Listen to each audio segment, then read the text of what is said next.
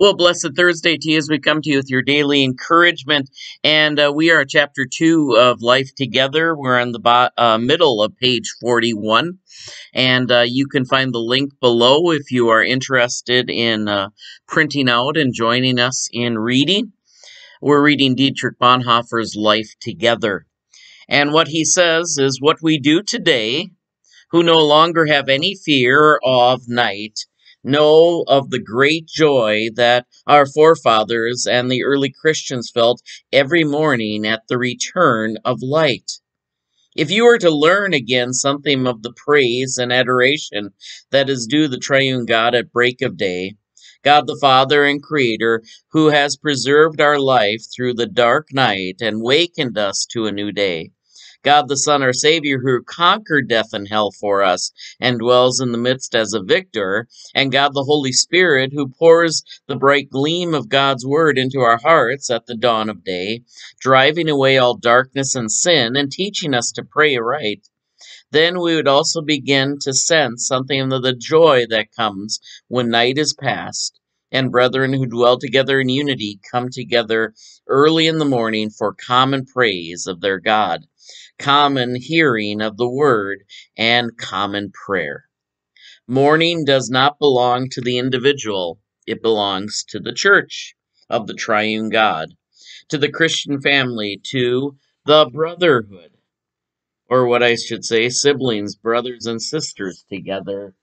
Innumerable are the ancient hymns that call the congregation to common praise of God in the early morning.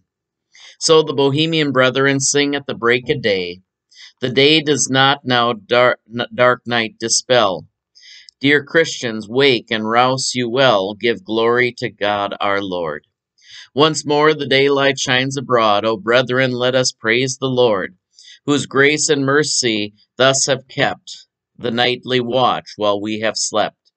We offer up ourselves to thee, that heart and word and deed may be in all things guided by thy mind, and in thine eyes acceptance find. I think these are important words to remind ourselves of the purpose of each part of the day. A lot of times, at least in my life has been centered more towards the evening. I've not particularly been a morning person, which comes as a shock to many people who meet me as a pastor.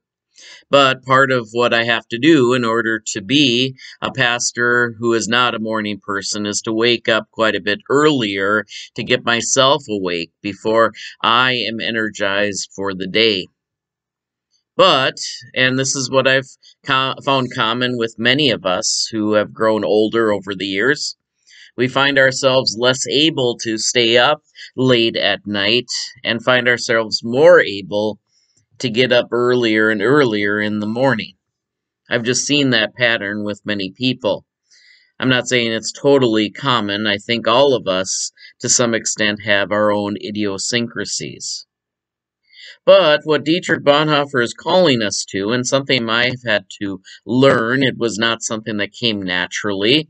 Whether we call what I had to unlearn sin or not is another question we might want to ask, but we need to ask ourselves, for what purpose do I get up? And what Dietrich is calling us to, or at least showing us from the ancient church, is that what we're called to is a community. In other words, to be in Christ with others. Not just on a Sunday, but on all days. And I've often said, well, what about days where you're not in church? Well, if you have a Bible, the writings are those of other fellow believers from a long time ago. In other words, we are never truly alone in our prayers. We are never truly alone in our reading. We are always reading someone else's insight into God, the Bible. And we are often called to prayer. Even the famous prayer that Jesus taught us is not simply my Father, but our Father who art in heaven. Now, there's some disagreement about whether the Our Father from Matthew is somewhat different in Luke, where it seems to be Jesus' prayer to the disciples, a much more personal prayer, but still the same format of the Lord's Prayer. But at least what I understand is that all of our prayers, all of our readings, all of our rising, even our songs, whether we use them personally or whether we use them publicly, are always with others. A Christian, even in their own prison cell, even in their own hospital room, even in their own place where they are separated from the familiar, even maybe from Christian fellowship itself, which we had been reflecting on in chapter 1, never, never rises alone or prays alone. It is a day for others. And that, I think, is something to remind ourselves about. Sometimes it is a drudgery to get up. We have an alarm typically to make sure we don't sleep in. We have an alarm that is sometimes not greeted with the brightness of, I can't wait to get to work, but more, oh dear, another day. And maybe even some words that we dare not think or even put on our mouth. But what we are called to do, at least what I see here, is to make sure that we do not go at this life alone, and especially that we do not rise alone. It is a day with others, it is a day for others. It is a day, at least, in the presence of the Father, Son, and Holy Spirit.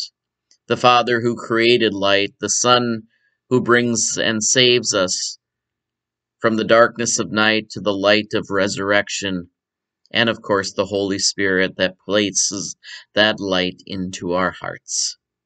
It is a day to begin with others. And I'm privileged to have begun this day with you if you're watching it in the morning or in the evening. Let us continue to meet together. Let us continue to pray together. Let us continue to do life together.